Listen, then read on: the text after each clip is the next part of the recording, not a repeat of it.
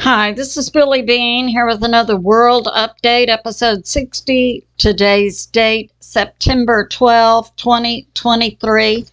Some of the things we'll be covering. First Nations unite. Morocco, Libya, spy exchange. Poland, Africa, and NATO Article 5 prep. Ukraine and North Korea. So let's get started. Okay, we have Benjamin Fulford bringing this out along with Judy Byington about First Nations uniting against the deep state. Both recognize that they are being attacked. Benjamin Fulford is a Canadian journalist who's lived in Japan for decades. He was with Forbes about 20 years. So the First Nations. And he's bringing this out. In Canada, the First Nations in Canada in September are going to have a virtual meeting. And it is a war council.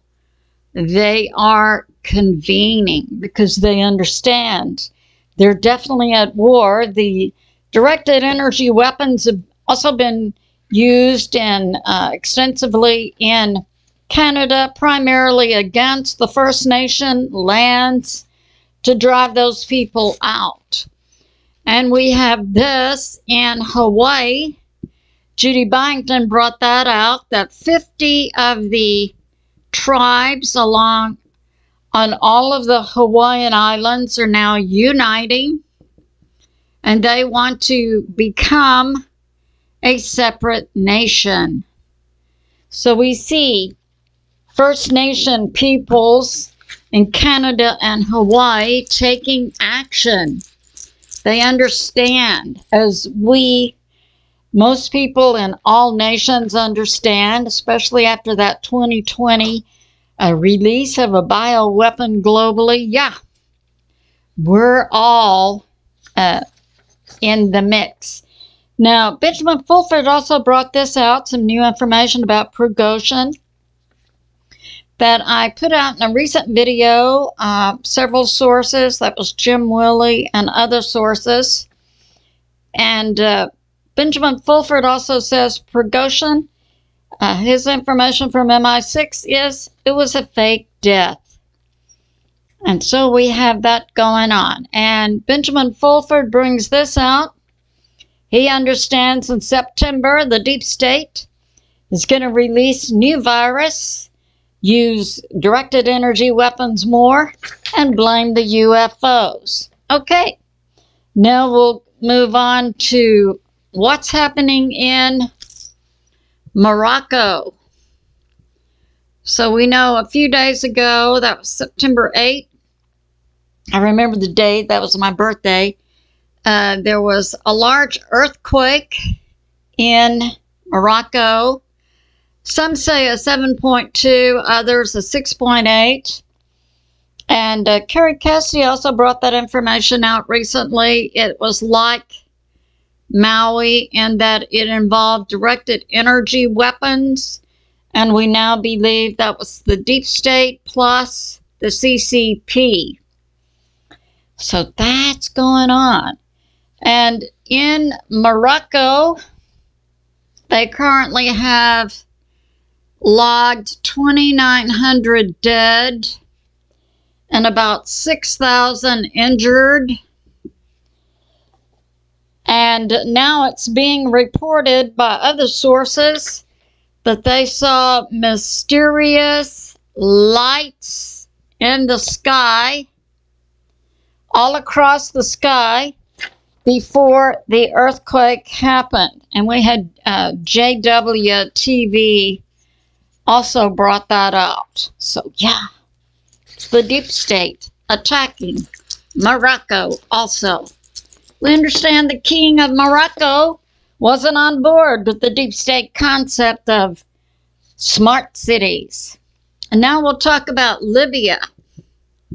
what's going on there? So we've got Africa, here's Egypt, Libya. You know, we had that recent coup in Niger. I think that was Gabon had a coup. And now we're understanding recently Chad and Mali had coups. Algeria is up in this area. So, what's going on? So Libya had a storm, Daniel, come across the Mediterranean, and it burst 2 dams. It's now being speculated, was that weather warfare going on? Currently, we have about 3,000 dead and 10,000 missing. So that's going on. And we know, so we have Algeria, Mali, Chad, Niger with the recent coups. Now, all of these are involved or in place to facilitate or resist a major pipeline the deep state wants to put across Africa. So it's being speculated. What was the reason for this juicing up of the storm Daniel to the extent that it caused that damage in Libya? So that's going on. We are at war. And now this, CRUX. This is the Spy Exchange being put forth. Okay. In Germany, locked up in jail is an assassin or spy, Russian. And his name is Vadim Krasakov. And he killed in Germany a Chechen dissident on the orders of the KGB group in Russia. And so Russia is putting this forth. Will exchange Vadim Krasakov for Paul Whelan, who is an ex-Marine arrested as a spy. He's in Russian jail in 2020. And also Evan Gershkovich. And he works for the Wall Street Journal, and he's 31 years old. He was arrested in Russia as a spy. So, proposed spy exchange.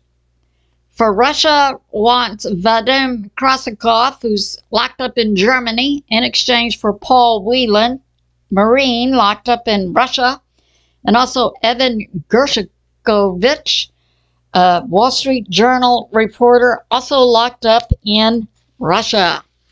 So, we'll see how this goes.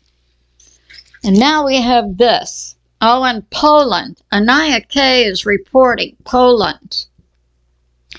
Okay, here is Ukraine, Belarus, Poland. Now, Poland has put their troops, they were a swift order by the Duda, the president of Poland. Get your troops out there. He gave the order in mid-August, and they were supposed to be ready by the beginning of September. Well, they have the troops there, about 6,000. And what Ania K is bringing out is the Poland military doesn't provide food or laundry services for its military.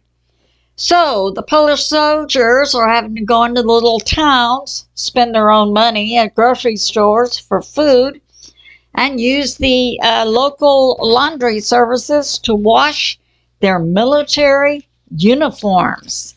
Ania wonders, why is all this going on when, you know, millions of dollars are being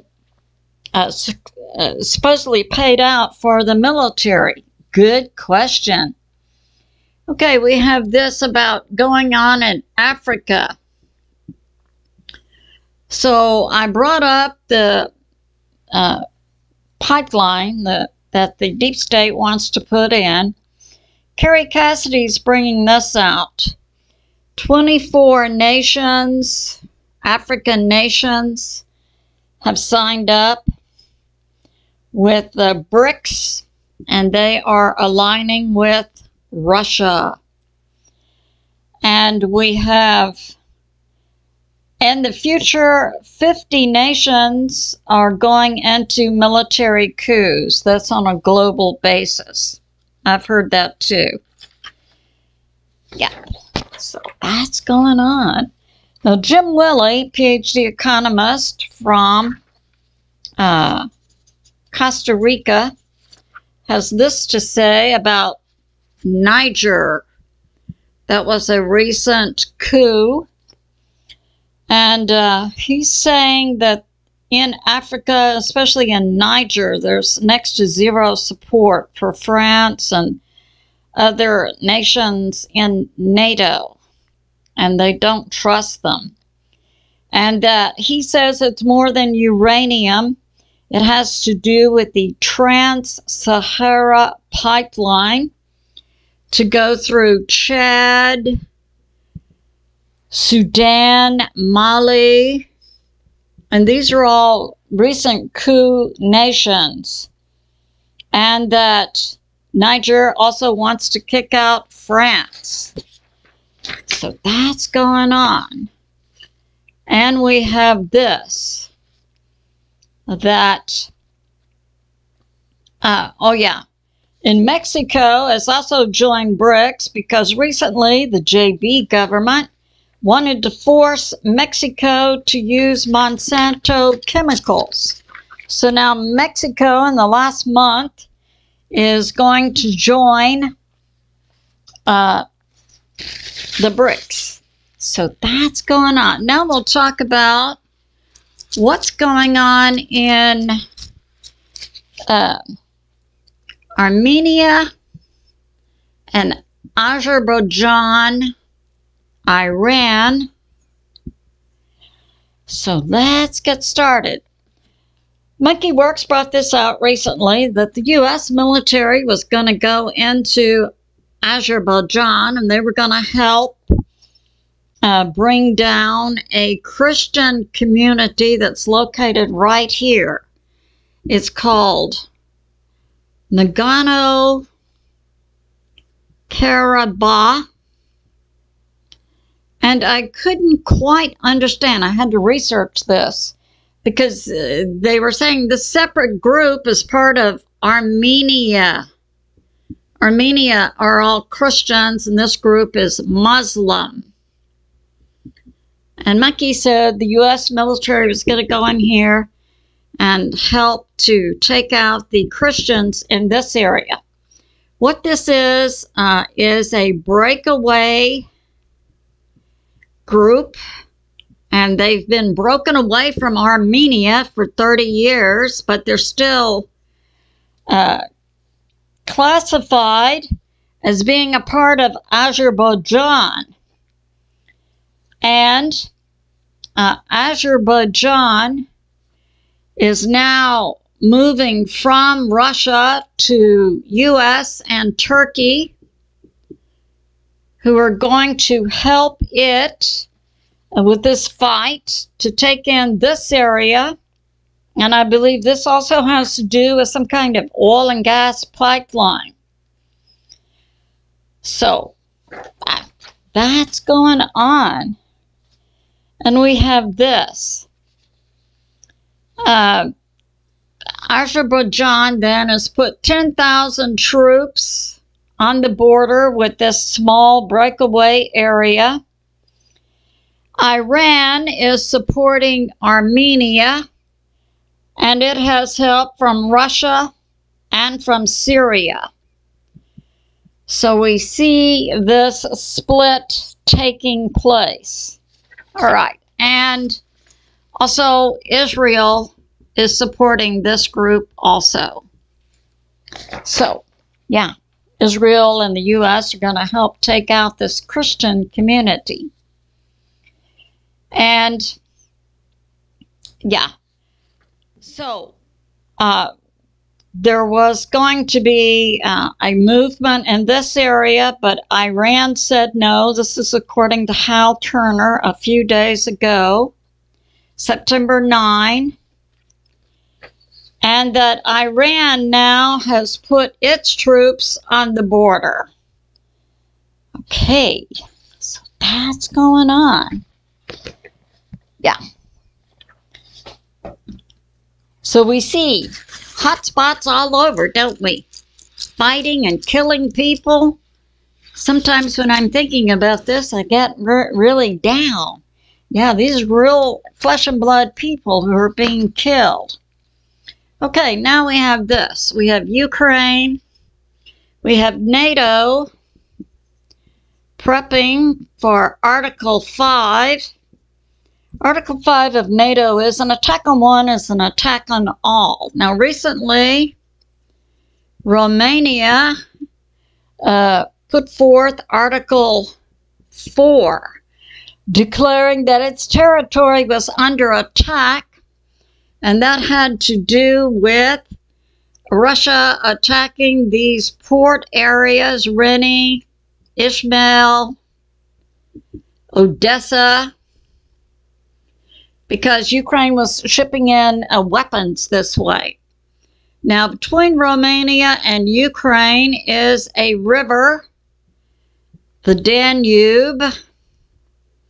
And what happened was when Russia attacked these ports, one of the drones landed in the water on this area. Romania finally was pressed by NATO to go with Article 4. NATO now has its response, which is preparatory for to bring in NATO under Article 5. And so what it's doing is it's putting forth this exercise called Sea Breeze. And it began on 9/11 yesterday, where it's putting ships and divers and explosives, or people who could put down explosives, similar to what happened with N1, N2 pipeline, we believe. And it's going on until 9:15, this exercise. And they have divers, zappers with boats. And a zapper is an elite engineer who can put down landmines and bridges and demolitions. And also involved in this is the U.S., Bulgaria, the UK, and France. So that's going on, and that's what I call it. NATO prepping to be able to go into Article 5 because their ships, I think there's 30 ships. Yeah. And they're right here on this side of the half of the river with all the zappers and landmines going on. So we don't have enough war. We need to get more. So that's going on. Now we'll talk about another exercise NATO is putting in place. Here's Ukraine. Here is, we have Estonia, Latvia, Lithuania, Poland, Finland. Finland is right on the border with Russia. And so we have out in this area and all in this area, We currently have NATO troops, 300,000. NATO really wants to get a full spectrum war going. So they also have 30 ships out here. They have 3,000 NATO. These are troops on the ships along this waterway. And they're also involving Sweden, US, Canada, Netherlands, Belgium, and France. So that's going on right now also. September 11 through 15. So if we can't get it going on between Ukraine and Romania, let's try this area right here. And the name of the exercise is Northern Coast. And this is Russia's northern coast. So that's going on. We need to be in prayer for these people, yeah. Okay. So we'll find out what Russia did recently as either a real event or a practice exercise. But President Putin, 5 doomsday planes were in the air. One of them was a presidential plane. And that happened 9:10. And it flew from like Moscow, some of them from St. Petersburg. And they went down to an area in the Ural Mountains where the Russian government has their continuity of government, COG bunkers. And they flew out the 5 planes, and when they got about this area, they turned off their transponders. So yeah, that's going on. There in the Ural Mountains, they have 3 large garrisons with 30,000 each troops and other, employees to keep it going. Yeah, so that went on. And Medvedev, a former president of Russia and currently a deputy with the Security Council of Russia, said the U.S.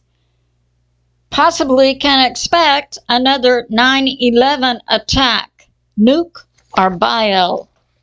So yeah, that's going on. And now we have this. We have,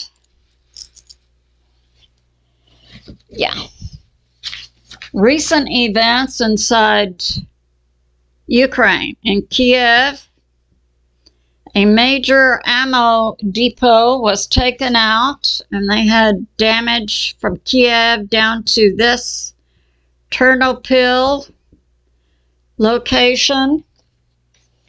With Russia struck them with drones and missiles the night of 9/11 and early in the morning of 9/12 today. They hit the largest Ukraine ammo dump called the 20th Arsenal. They also hit an airport. And apparently this happened a few days ago near Kiev. There was a meeting of NATO and Ukraine military, and the building, they were meeting in a police building in Kiev. 40 were killed and dozens were injured. And now Russia is giving out these numbers. Ukraine has lost in the last week 4,100 troops. And during this counteroffensive, June 4 to September 11, Ukraine has lost 71,500 troops. So much death. Okay, that's going on. And now we have this. Kim Jong-un. Jong-un, the leader of North Korea, left North Korea Sunday. He's arrived, I think that was sometime today. He was traveling by train, and he's going to Russia, to an undisclosed area, to meet with President Putin. And they will discuss Russia getting ammo from North Korea in exchange for North Korea getting food and oil and gas from Russia. So now, a short prayer. I'll use the modified prayer of General Patton from World War II. Father, grant us fair weather for battle. Guide us from victory to victory and crush our enemies. I say to my family and friends, remain steady out there, continue to pray. It is good to remember that God is in charge and He is on the move. I love you, and I'll see you soon.